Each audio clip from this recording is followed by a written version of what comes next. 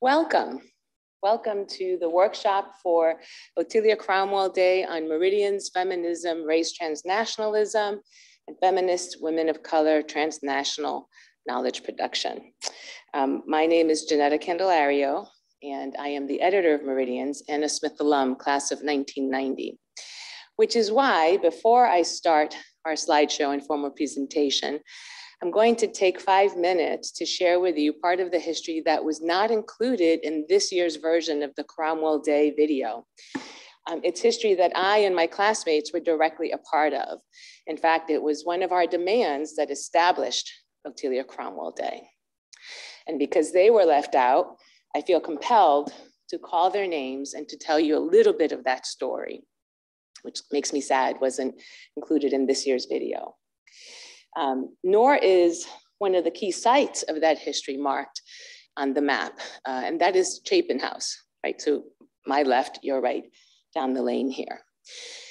So in the late 1980s, which is when I arrived at Smith in 1984, from 84 to when I eventually graduated after leaving Smith 3 times because of the nature of racist violence, both overt and covert at the college and in town and in the 5 colleges, made this a really inhospitable place to be, what we now call women of color, or at the time we called ourselves minority students, even for someone who looked like me, right? But had an accent and had a name that didn't align with the accents and the names of most of my classmates, and had a class background that most certainly did not align.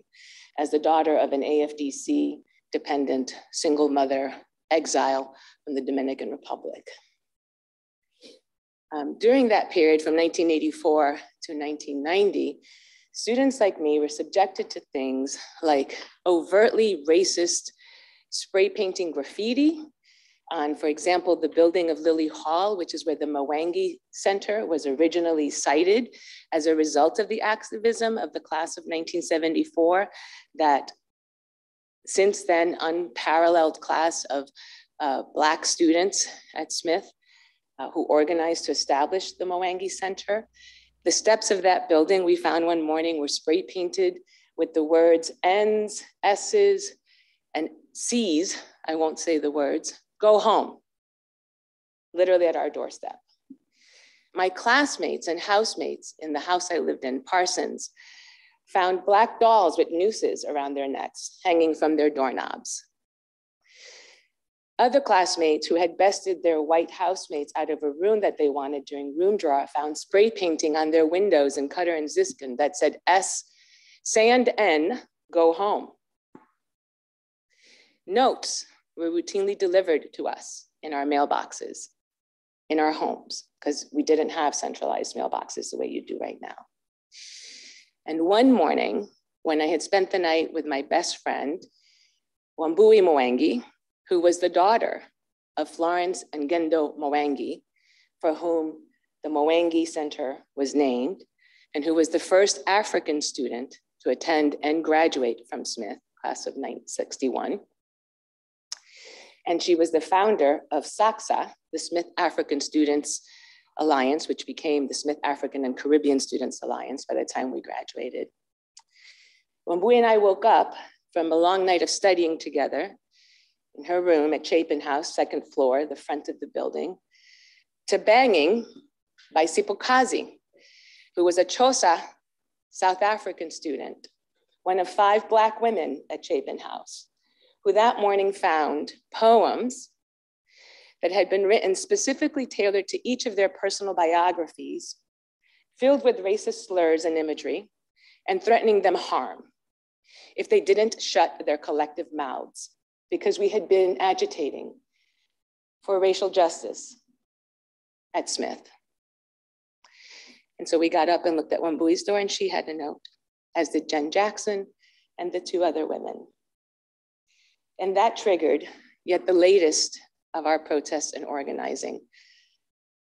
A march to the president's office, a march to her house, etc.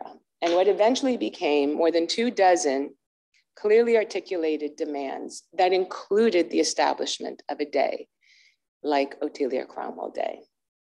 and the development of the Smith Design for Institutional Diversity. The work began in August of 1988, and it was done by the time we graduated in 1990. The we that I'm referencing was a group of students that called themselves, we called ourselves the Concerned Students of All Colors. Because from the beginning, we envisioned ourselves as a multiracial, multi-ethnic, multi-class, what we now call intersectional coalition, that understood that racism, sexism, homophobia, classism, imperialism, settler colonialism are political and ideological problems that everyone has a stake in undoing, and that everyone has a historical connection to, and not always on the side we imagine, as it turns out. And that we, concerned students of all colors, were determined to push Smith forward and make it live up to the promise of its history, the promise that women, that people identified as women at the time, would transform society for the better. And that knowledge production and creativity would be at the heart of that. That we would bring our incredible talents to bear, beginning right here at home. When I graduated in 1990, along with my classmates, and I want to take a moment especially to honor Wambui Mwangi, Jennifer Fleming, Natasha Joffrey, Asha Kalaru, and Traci-Ann, who were the core co-conspirators.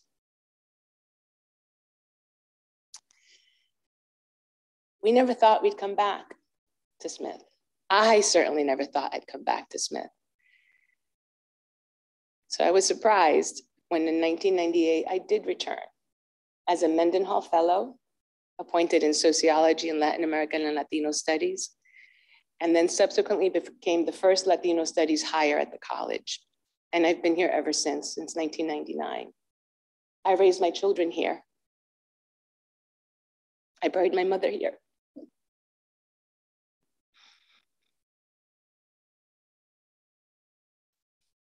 And I've done all that because I believe in this place.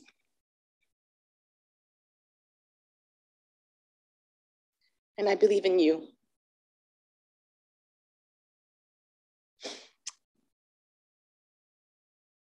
And I believe that events like this are transformative, as are your classes and your readings and the work that you do both on and off campus.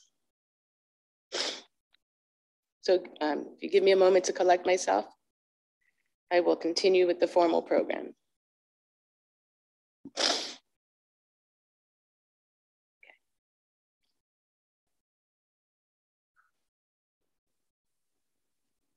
So the plan for the workshop is to welcome you, to introduce the team that is behind and alongside Meridians, to offer you an overview of Meridians, to then introduce you to my co-host, Traci-Ann Wint, who's joining us from Jamaica, to then engage in a collective audience reading of the poem by Barbara Jane Reyes, which is this year's Elizabeth Alexander Creative Writing Award winner, to do a debriefing after the reading, to engage in a writing exercise collectively where we will create together, to read what we accomplished, and then to wrap our time together. So as you may know, Meridians was founded here at Smith by 4 faculty members. Elizabeth Alexander, who was the founder of what is now the Boutel Day Poetry Center and the president of the Mellon Foundation and the author of Praise Song for a New Day when she was National Poet Laureate for the Obama inauguration. And Arnett Ferguson was a faculty member in what was at the time Afro-American Studies and a sociologist. Nancy Saporta Sternbach, who was my professor at Smith and one of the founders of the Latin American and Latino Studies program, and one of the first to document in the United States the history of feminisms in Latin America and the Caribbean, a torch which I now proudly carry. And Susan Van Dyne, who established the Women's Studies program, now the study of women and gender here at Smith, and led the way for the establishment of similar programs throughout the United States. These 4 faculty members came together because they were colleagues in women's studies and were pleased that we had already by this time journals like Signs and Feminist Frontiers and so forth, but displeased that all of those journals centered white feminism and engaged in an add women of color and stir approach to understanding the feminist and women's history of the majority of the world's women. And with that in mind, they approached Ruth Simmons, who was the first Black president of Smith College, and proposed to her that Smith be the home for a brand new feminist studies journal that would center women of color feminist knowledge production in all its forms, from research-based scholarship, the cornerstone of academic work and theorizing, but also creative writing, poetry, short story, plays, visual art, photo essays, etc. And Ruth Simmons, true to her leadership, found the funding 5 years from the Ford Foundation, and thus began the project that is now celebrating its 22nd year, and which I am pleased to announce is part of an endowment campaign, having received a lead gift of $1 million just this past March. So go ahead and clap, because that is quite an accomplishment. So if you know somebody who wants to be an angel donor, I got a project for them. Ruth's quote, which appeared in volume 1, number 1, which I'm proud to say, by the way, is where I also appeared. My very first peer-reviewed published essay came out in Meridians. Volume 1, number 1 was a chapter from the dissertation I was working on when I joined the faculty. It's called Hair Racing, Dominican Beauty Shops and Cultural Identity Production. And it is still being cited and published today, thanks to the kind of support I got as a young author in Meridians. My relationship to Meridians continued, obviously, for the next 22 years. Ruth's quote from that introductory essay, "Women of color have many histories, and these histories can be brought into full and useful relief by providing opportunities for these women to speak for themselves," is on everything that we give away and brand, because it is central to our mission today still.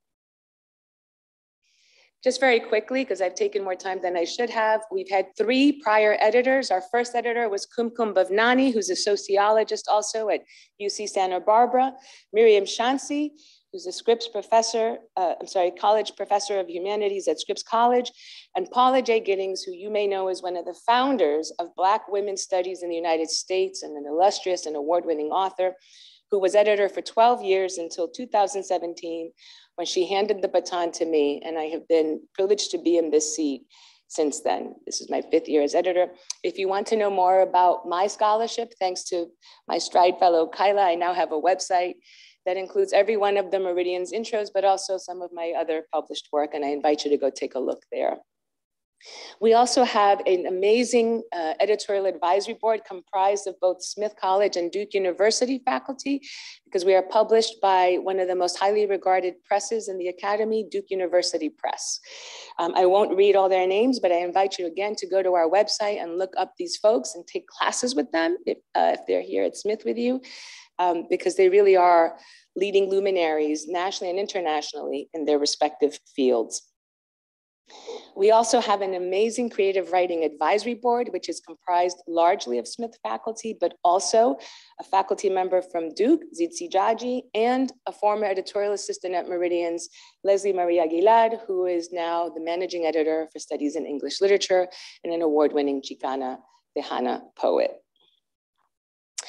And last but not least, we are lucky to have as part of our staff 5 amazing student interns who are joining us today: Nelida Ayala, Royu Zhang, Amina Gassa, Kyla Frazier, and Rebecca Connor. And they're all here with us today and are going to be helping us with this project. And also, though she's not in the slideshow, I'm really happy to introduce you to Ali Einbinder, who some of you may have heard is a Smith alum, studied women in gender and sociology, and the founder of the punk band Potty Mouth. Fans welcome after the show. We have social media: Twitter, Instagram, Facebook. If you don't already, follow us. There are postings every single day. And I've also put out a sign-up sheet for you to get our newsletter. We also have a bookshop page, a YouTube channel where, for example, our 20th anniversary event, which featured folks like Angela Davis and Cassandra Shaler in conversation with me, Lisa Majaj. I mean, it's a who's who, right, of Meridians authors, and that's available for you on YouTube.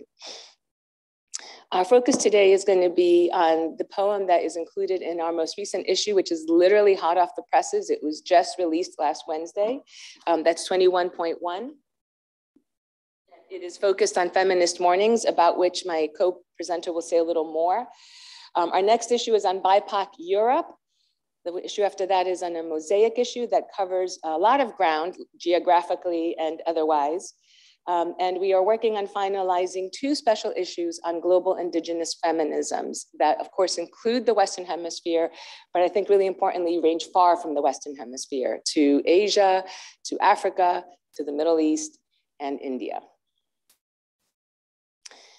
The focus of our work today is going to be the winner of this year's Elizabeth Alexander Creative Writing Award, which was founded in 2019 to honor Dr. Alexander, who was the founder of our Boutel, now called Boutel Day Poetry Center.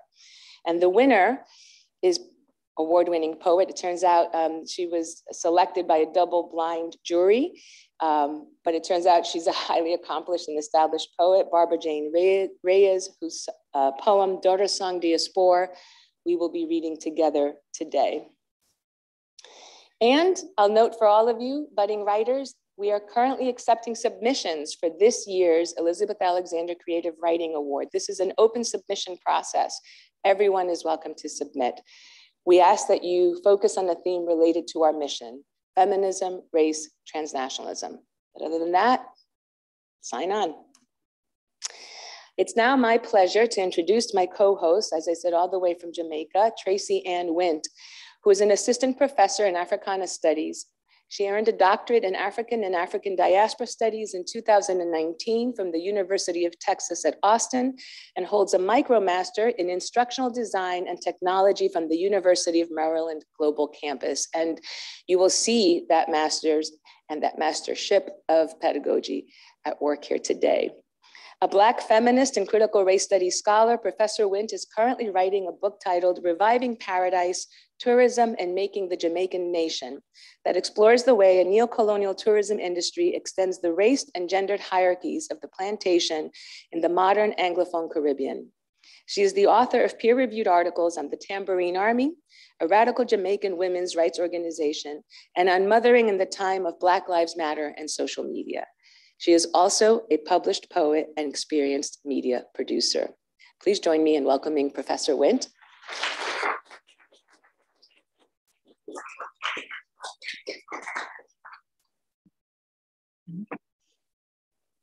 And just very quickly, because we're at registration time, right? Professor Wint is teaching 2 classes in the spring that I thought you might want to know about: Africana Anthropology 202, Anthropology in the African Diaspora, and Africana 202, Art, Activism, and Media, the Black Radical Imagination. So just in case you want to follow up and take a class with Professor Wint. All right, I'm going to turn it over to Professor Wint, who will lead us from here. All right, thank you so much. It is really a joy to be here with you all today. And I'm really looking forward to our collective writing exercise. But before we get into that, the process of writing is really so connected to the act of reading and the way that we move through the work as we read it. And Barbara Jane Reyes' poem is, it's beautiful, it's moving. And I think as we read it together, you will find that there are ways that it speaks to you as well. I'm gonna ask, well, we can leave this up here. This is what we will use for collective writing exercise, but before we attend to this, I know you all have the poem with you on some printouts that you can read. And so maybe we'll put away the QR code for right now. Don't pay too much attention to the QR code just yet, as we're going to get into the process of reading it.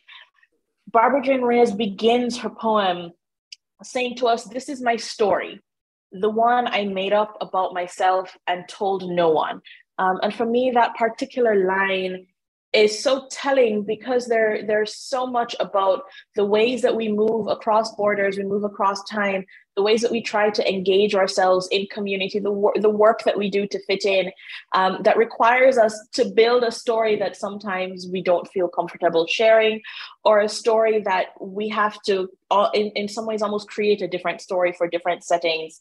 So today, as we go through our writing and or reading, I'm going to ask you to take some time to explore within yourself, thinking about what is your story?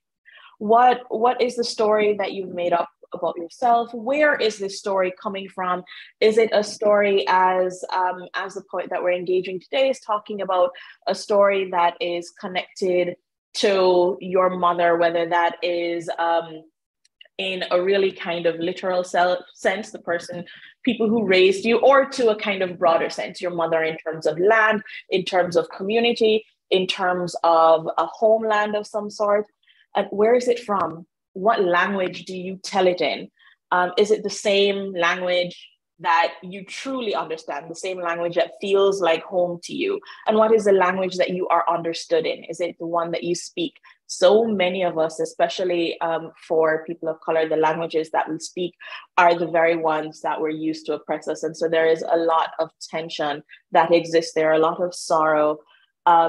But also within that sorrow, there's a sense of beauty because of the way that it connects us. So today, we will honor Reyes's work and our own ideas and experiences of home and loss and mourning, but also of discomfort and thinking through the places that we have been, the places that we are, the ways that we try to fit in. We will acknowledge that as we move across borders, as we move across time, that there are different interpretations, and so much of that has to do with the ways that our tongues move and feel heavy and be tongue-tied, as you will also express in reading Barbara Jane Reyes' poem, and engaging in the practice of reading aloud something that you have not written, that may not be fully in a language that you speak or understand, or even if it is in the language that you speak or understand, the fact of not having spent a lot of intimate time with it might also put us in a little bit of space of unsettling. And what we're doing in this is building a sense of community and acknowledging. I'm giving you all of this so you don't go into the reading nervous, but acknowledging that we speak in different ways based on where we are and how we are trying to fit in or not. And that in that there is always going to be some amount of error. But what is important also is the effort that we make to do it and the space that we leave ourselves for correction and community building. So with that said, I hope everyone has a copy of the poem with them. We're going to begin a reading of Daughtersong Diaspore. We will go through, you'll see that the poem is written in somewhat of a loose couplet form. And so you will read the two lines that are closest to each other when it is your turn to read. We will read it as a collective, one at a time. So we will begin and you just move to the person next to you, depending on how many of us are actually in the room or online. It may mean that you are reading twice. So it also is asking you to engage in an exercise of paying attention to the reading of others so that you have a sense of where we are in the exercise and when it is time for you to engage in reading again. So Tracy, may I just say, I'm going to pass, Professor Wint is going to start, then I'll go, then Ali, then the interns will go to give you all a chance to get the rhythm of the thing. And we're going to pass around the microphone, okay? So that we can all hear each other. And again, just do your best, okay? Okay. And you say, ready? So Candelario, are you going to go ahead and do the first line? Yes. All right. Barbara Jane Reyes, Daughtersong Diaspore. This is my story, the one I made up about myself and told to no one, the one I scribbled into my notebook that nobody knew about. They say my mother fastened her wings and she flew across the ocean back to her own mother's nest, where I was pulled from her body, drooling. Salted, already browned, eyes open, already speaking, already asking. And they say my mother refastened her wings and then she flew away. This is my book of holy things. The first time my mother flew away, I was still learning my first language, my Psalms of Palam, which is to say, my mother tongue is absent, is classifying beautiful birds in flight, is fibrous diaspora that the wind lifts into myth. Next, it was my turn to fly, to find her in the cold gray of San Francisco Bay, uprooted tropical shade, all milk. Teeth, talismans, questions in my many-tongued mouth. I learned to bind my poems in abaca. I learned to speak. In subtracted tongues, tongue-tied always, too accented or too unaccented, winged syllables spat and grounded. Consonants hardened as silk seeds scattered, drought depraved and dumb. I sang in secret, in the dirt, I listened. Girl child, orb weaving eggshell, root and bark into time, composed spells from pine cones, ladybugs, and lullaby. Agayamanak, agony in the garden is the first sorrowful mystery. Ave Maria nonco ca ti Garcia, ni apo Dios ti ada kenka.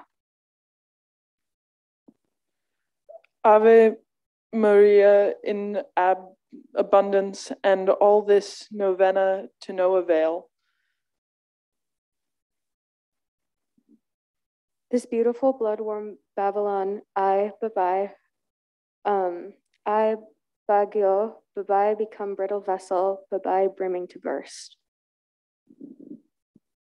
Gozi galwa, once in my mother's gagon, carcinosarcoma, has instead recast her a clubbing chrysalis. She closed her eyes. Dios ti agnica. Deities of air, of wind, of sky, when you decide to take her from us, dear Diwa, please brush her hair and sing her a lullaby. Her even song and ever blipping cadence, electronic vespers early into dawn. Forget. Fragrant green girlhood of my mother, where I wanted just one moment of grace with her, but now grief is my gold and my ghost and my gravity. Filled with hummingbirds, Halika in the chest, homing there, the heart monitor. I cannot unhear it thrumming in my own hollowed out heartwood. Ita ken inton oras ti apapatiami. In an ideal world, this poem, all my poems I would intone in my mother's mother tongue. Jusco as in Dios copo, just how much one woman body endures. Kasanakami, kalapati, cooing like us, mourning, flame-breasted, black-naped, and hearts bleeding. Lakbe, and the song that goes, Lamipadka, King of Gang, Maya, I'm thinking of Laya, and Leo too.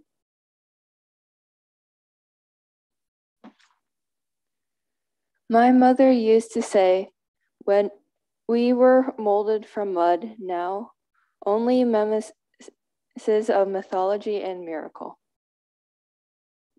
Nagan, hers means living one, light, mother of life, little bird. What had she prophesied when she named me? Sing oceanic, ask if grief tips us to overpour. Ask if this is what one's lungs become when overcome. Panona pag pumanawa kana. The quick-tongued queen mother birthed quick-tongued brown daughters. Kehor. Remember our river, remember our robins, eggs, shells cool blue, robed in rosy sunset, nesting and resting in my mother's jasmines. Ken Sarat met, sing some pagrita and seashell. She has slipped out of the kit into starlight spirit. She has soared into the swallowtail sky. Tamat Tangampap ing Maga Pakapa Pagatapaps Transfiguration Hanggang. I don't get how to translate any of it. Of this untied, ubiquitous, unknowing, untranslatable, all I can say is this: Siya ang ugat aking lahat. And that is all there is to that. What color, what texture, what timbre did hers have?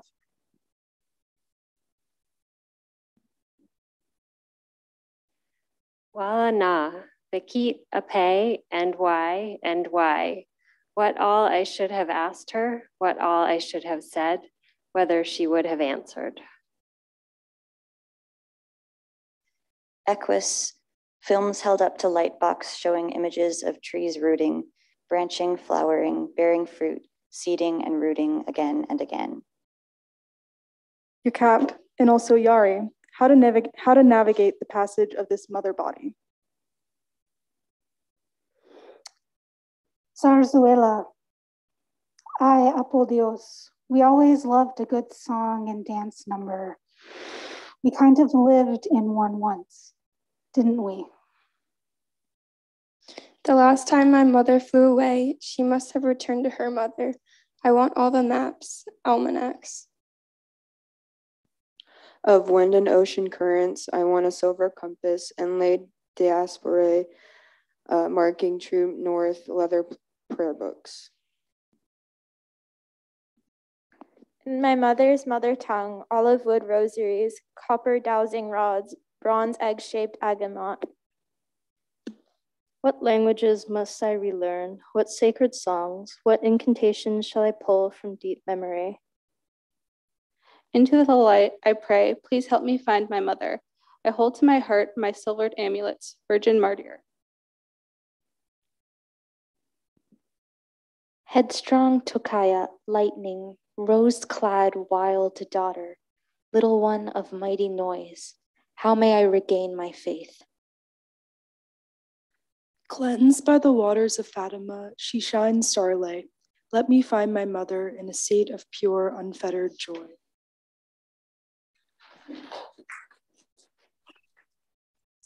Thank you all so much for engaging that.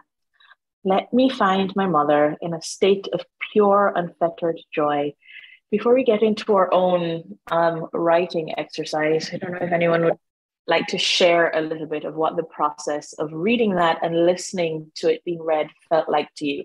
Were there bits of it that resonated with you or that you chose not to say? Did you feel yourself stumbling? What did that feel like, especially in a room of your peers and of people that you may not know? Anyone? There are room mics, but if anyone wants to talk, I'm going to hand you the handheld mic because it will be easier for Traci-Ann to hear.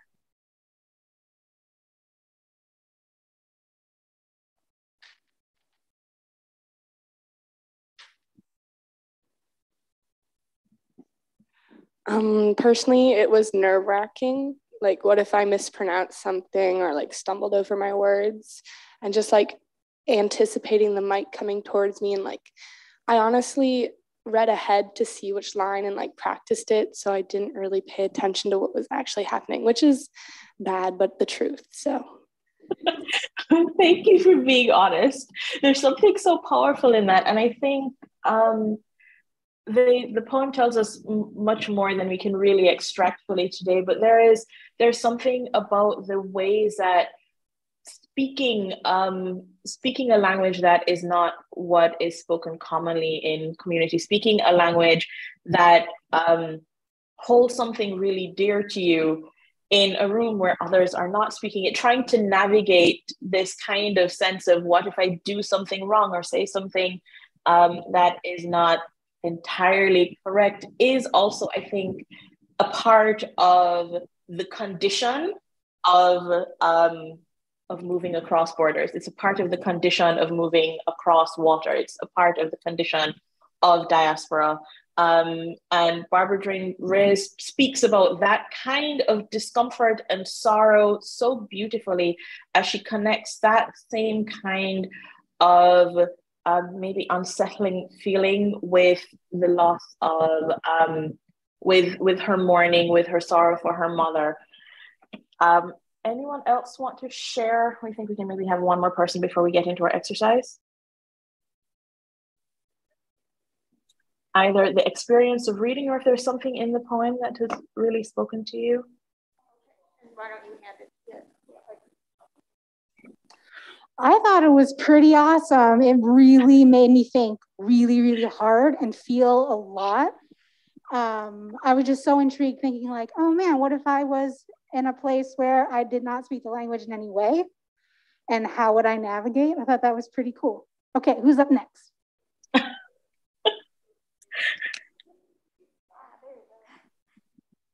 Hi. It also made me think of my mom because she doesn't speak English. So I felt the fear that probably she feels on a daily basis of not being able to understand a language and having to be called upon to speak in English. And I remember feeling very frustrated with her, where I always had to be the translator. But I was reminded of how strong she is and always having to put up with that. So, yeah. Thank you so much for sharing that. And there's a way also, Barbara Jane Reyes said, you know, this is my book of holy things. When you think about the ways that there's something so sacred about that experience and about that connection that you're talking about also with your own mother.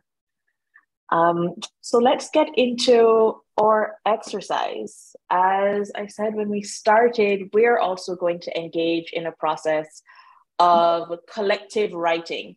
And if you use this QR code here on your phone, or if you type that URL into your browser, it should take you to Padlet. And I will also share my screen shortly so that you can have a sense of what this will look like. That is where we will write together when we pull all of the pieces of our collective poem together. But before you're typing into Padlet, you're going to go a little old-fashioned, just on regular paper, or if you're typing separately together on your phones or something, in groups of 3, and those who are in the room will help you to organize yourselves. I'd like you to write 2 lines. So the poem that we have here from Barbara Jane Reyes is written in somewhat of a couplet form. It's like an open couplet, so you can see that the lines have almost equal length in terms of how long they actually are. Hi. Hi. So we're talking about mothering. I am a mother myself, inherently. Everyone wave that way. Okay. That's perfect, Traci-Ann. Say hello to everyone here. Okay, so as you get together in your groups, everyone come together, talk a bit about what your own experiences of home are. What are the things that maybe you have this same kind of beautiful experience of sorrow? This is beauty and sorrow together, as Reyes talks about. She says, her mother tongue is absent, is classifying beautiful birds in flight. And so she's giving us these different kinds of experiences and words to talk about mourning. I'm asking you to tap into your own sense of home and community, and speak about that we can say maybe you'll speak together for about 4 minutes. And within that, then spend another 6 minutes or so coming up with the 2 lines that you will write as a collective. And then once you have your 2 lines, you will type those into Padlet, which will auto-generate for us a beautiful line, and then we can decide whether we want to reorder things or read it as is. So I'm going to repeat what Professor Wint said because she's working in difficult conditions right now with our lovely future Smithy. So again, we're going to ask that you get together with, it might be the row might be the easiest way instead of 3. We had thought 3, but if you get together with your row and come up with 2 to 3 sentences together, right? So first start by discussing the poem and what resonated for you. Do you think you could do 3 little groups of 3? Would that work? Yeah, all right. So little groups of 2 to 3, let's say that, because we have seats there for 5. For about 4 minutes, just talk about the poem, what came up for you. And then for about 5 minutes, write 2 lines. We gave you scratch paper for that. And then you're going to actually upload your 2 lines into the Padlet. And don't worry about anything. Just go with your gut, okay? So 4 minutes. Let's go ahead and get started. And introduce yourselves, obviously, to each other if you don't know each other. 2 more minutes. When you are ready to write in Padlet, if you open up on your phone, you'll see it has a little plus sign in a circle, and that's where you click for a screen to come up for you to write in, and you can just type your lines where it says write something beautiful.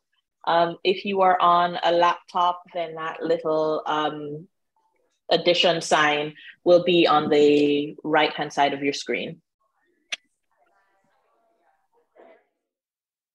So go ahead and finish your typing. We'll just take another 30 seconds to do that. We want to make sure you get the chance to do that. And thank you for engaging in the exercise.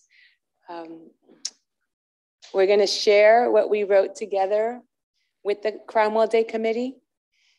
Maybe they'll publish it. We'll definitely publish it on our Meridians website with all of your names as co-authors, right? Okay. All right, when you're all done, let me know with just a hand up so I know that everyone's done. If we're still typing, I want to make sure everyone has a chance.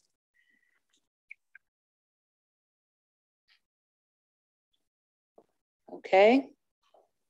Almost ready? Yeah. All right, Professor Wint. Okay. Where are we on time? Shall we do some editing, or do we think that Let's read it through once and see what we think. Let's read it through once. Okay. All right. How should we read it? Should we ask folks who've written to read what they wrote? Or no? Someone said no. Okay. No. Professor Wint, do you want to read? Why don't you and I read it? How about that? Yeah. Okay. How about all right, we'll take turns. I'll start. Go ahead. Could we go right to the top? I see it still generating. Is everyone done? Because as people type in, it will change. So I just want to make sure. Okay. All right. So we'll just make sure that we give everyone a chance to finish. Anyone need a little more time? It's okay. We're not going to rush you. This is a creative process. What do you think? I think we can go. We can do line by line. All right. Okay. Ready? Yeah. Diaspora, a story in community. Would we have been friends? Would time be our favor? Would it be willing to bend? Stripped down to core, lay my wounds bare. Wayang, Huanian, Hayati across a wall. Song of my many mothers echoes in the earth. I hear it and I scream for those who can't. Home howls like hope, like family leaning together across the gray snow. We spiders weaving maps of years past try to translate your life into mine, but I mourn the lost threads between us, stretched, snapped, and stomped on. Fed by the a food as warm and comforting as my mother's embrace when I last left home. When travels come to rest, we speak without saying words. TV chattering, pop open the lid, not spill, don't push, Miss Katish. Home is like the wall ivy climbs, growing and changing course with stone. The tenderness connects us from one motherland to the other. Define river, define difference, define indefinite identity ever flowing. Mother tongue like an oil spill, slick spit swans, ducks beneath. My trees, where are they? No, orchard, aspens, redwood, palms, groves in my heart. Be unapologetically ambitious, dream big, be the person who builds a world where opportunities no longer run away. Much like the brimming of tears and a familial hug, lids warm and shudder, hearts flutter with each mutter, much like my mother. The words that wash over my ears like a sweet breeze, I fail to breathe them to others and myself. Vein to vein, my blood boils at the temperature of your words. We both choke. Well done. I think we all deserve to applaud yourselves. Well done. Oh, feedback. Anybody want to respond to what you've written and created collectively?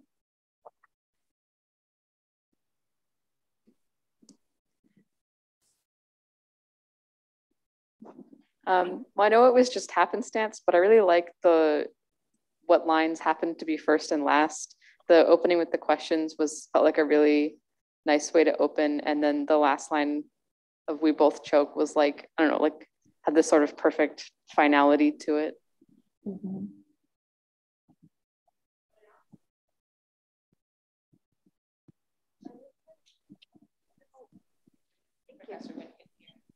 I like that even though there were like several different authors, it sounds as if it's one person speaking. Like it's sort of like that there were several different authors. Even though there were several different authors, it felt like one person was speaking like as a collective. Beauty of community, right? Yep. Someone else?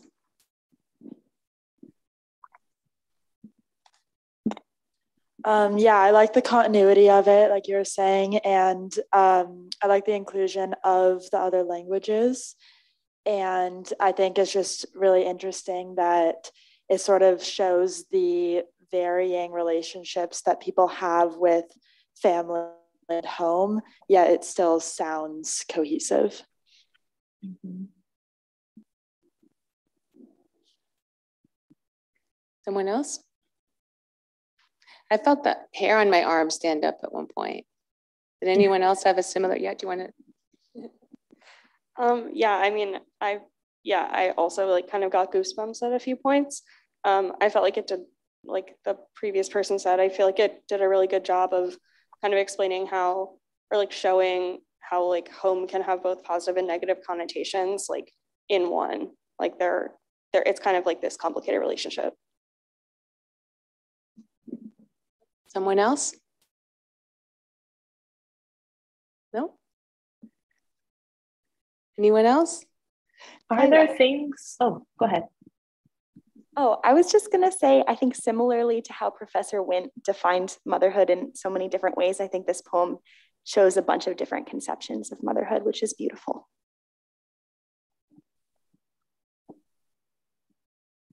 Thanks, Kyla. Someone else? Okay. All right, Professor Wint. I was just going to ask people if there are lines in here that you did not write that feel like something that you could have written, or that really stand out to you. And if that is the case, if anyone could maybe read or pull out one or two of those lines, not a line that you wrote in your own group.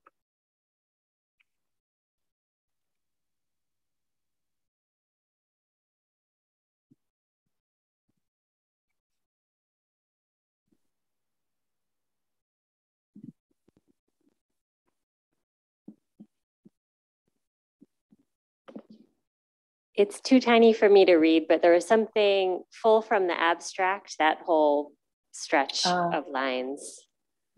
Here, fed by the real, full from the abstract, a food as warm and comforting as my mother's embrace when I last left home.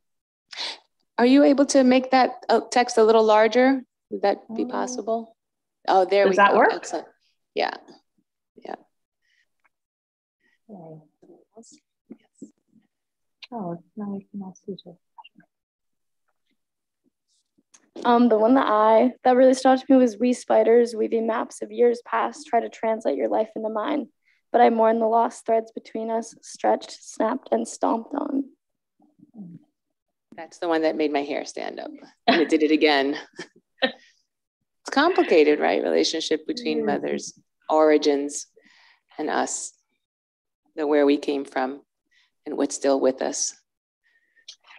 The other question that I have for you all as we are maybe running close to the end of time is, as we think about origins, all of us in the room and not are coming from very different kinds of, very different origins, very different experiences. Yet I threw you into groups of 3 and said, write a collective 2 or 3 lines about home, while home and origin may mean something very different for all of you. So what did that experience feel like? How did you navigate that in your small group of 3?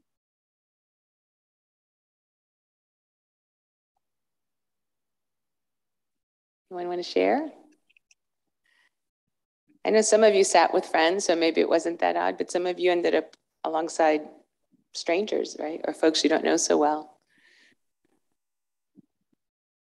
Anyone want to talk about that?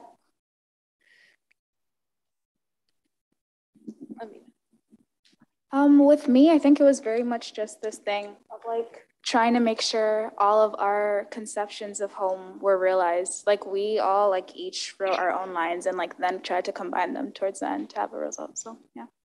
Mm-hmm. Did you all get to hear that well? Yeah, they each wrote their own line and then brought them together. That's one process. Yes. Here.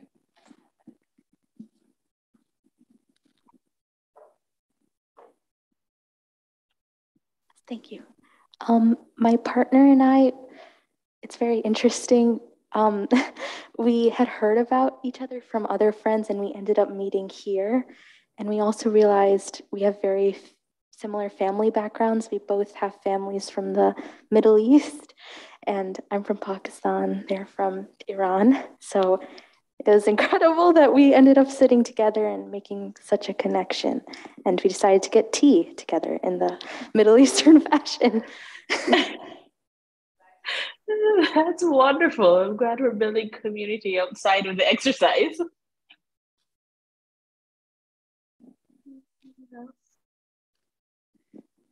Someone else? There's something also so intimate about this idea of home and a connection to one's mother and a connection to one's own language. So this question is also about how you navigate that particular intimacy in a large room, in a large space to share with others. So I have a question for you. What do you think, and I don't have an answer, this is an honest question. What do you see as the connections, if any, between this exercise, what you wrote, and the story of Cromwell Day?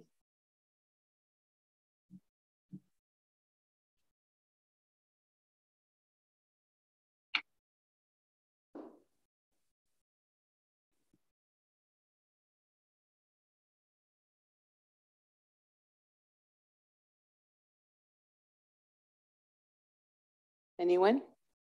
Yes. I think if anything, it kind of ties together the significance of commemoration. So on one hand, commemoration can be a framework of like remembering those who are significant to us but are no longer here, but also it reminds us that we should commemorate the people still with us and how they influence us in everything we do. So I think that's kind of what we like engaged in with this practice.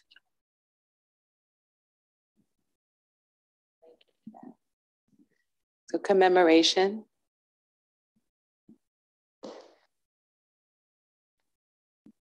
It made me think about like the importance of acknowledging how everyone has different experiences and just like different personal histories based on their race, class, gender, and just the intersectionality of all of that. Absolutely. Someone else? Okay, Professor Wint, closing words, and then I'll take it from there. I really just want to say thank you to everyone for engaging and being so open. As I said, asking you to write about home and your mothers and mourning and sorrow and love and community are all those are very intimate things, and to ask for that kind of interiority in nearing the end of a day when I know you're also doing a lot of other kinds of engagement and in a room of people that you know and love and others that you maybe don't know at all is a lot. And so I am really grateful to you for honoring the space and honoring the exercise and sharing. And we came up with this beautiful collective work. So thank you all. Thank you, Professor Wint. And I'm going to close by reading just a little bit from my editor's introduction to this issue that features Daughtersong Diaspore. Editor's introduction. As it stands, death shapes the horizon of life. Susanna Siegel. Yet absence is a form of presence and an active shaping of the now, in memory, in mourning, and in melancholia. Presence is similarly an absence from elsewhere or elsewhen, Wambui Mwangi. When the guest editors of this special issue approached me with their proposal in the summer of 2020, the world was just a few months into the COVID-19 pandemic, but we had already lost over 100,000 people in the United States and nearly 500,000 people globally. Our family, social, school, and work lives were upended as we moved in and out of shutdowns of the institutions and spaces we had lived our lives in, as we had known them in order to contain the virus's spread. We were also in the throes of the national and global reckoning over anti-Black violence and police brutality that George Floyd's murder by Minneapolis police officer Derek Chauvin inspired. Moreover, 4 years of autocracy, of autocratic presidency, have wreaked havoc on our legislative, judicial, and executive branches, peopling them with actors bent on undermining, if not destroying, these cornerstones of US democratic governance from the inside. Those malignant forces also overtly empowered the conservative and regressive sectors of the general population who feel aggrieved by the hard-won victories of social justice movements against racism, sexism, homophobia, ableism, misogyny, etc., going so far as to rally themselves to insurrection and sedition. At the same time, we could no longer ignore an increasingly urgent global climate change crisis made manifest in raging wildfires, destructive hurricanes, unprecedented flooding, deadly snowstorms and freezing temperatures, devastating earthquakes, volcanic eruptions, and droughts. In sum, since we were grieving so many losses, past, present, and future, a Meridian special issue on mourning made obvious sense. However, I hadn't thought about how mourning could be feminist until I read guest editors Kimberly Juanita Brown and Jyoti Puri's proposal. To them, feminist mourning moves beyond individual and or collective grief over what has been lost to contend with the social and political conditions that exacerbate death and dying. In other words, feminist mourning politicizes and historicizes the disproportionately high impact and negative experience of loss of life has on those of us who belong to vulnerable communities, identities, and social statuses. Thus, we not only grieve the 1 million COVID-19 deaths recorded in the United States and the 5.8 million deaths worldwide as of this writing, but as a feminist of color, I mourn the injustice inherent in the fact that poor people, Black, Indigenous people of color, and women have borne the brunt of COVID-related illness, disability, death, and dying. Feminist mourning calls us to move through and beyond personal grief's veil of tears and sorrowful lamentation to collective commemoration and creation of possible futures. Thank you for joining us in that collective project.